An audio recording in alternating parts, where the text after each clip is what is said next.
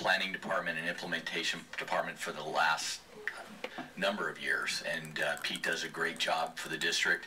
He's always looking at ways to save money in order to get additional projects done. He's done a great job managing our solar project, even though solar was new for him. He's done a great job with that, and as we are moving into the school enhancement phase, Mr. Pedersen's resources would be invaluable to continue to have him part of our team. Do you have a motion, board members?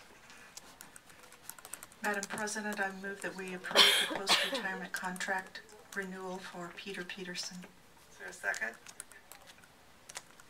Motion by Ms. Mayo, second by Ms. Denler. Board discussion? I'd just like to share that, you know, I've had the experience of working with Pete for many years, and his knowledge of construction in our facilities in this district is second to none.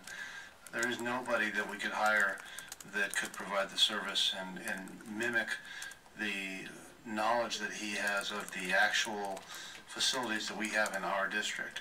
And I think that's critical when it comes to ensuring that the bond proceeds that we are going to be expending get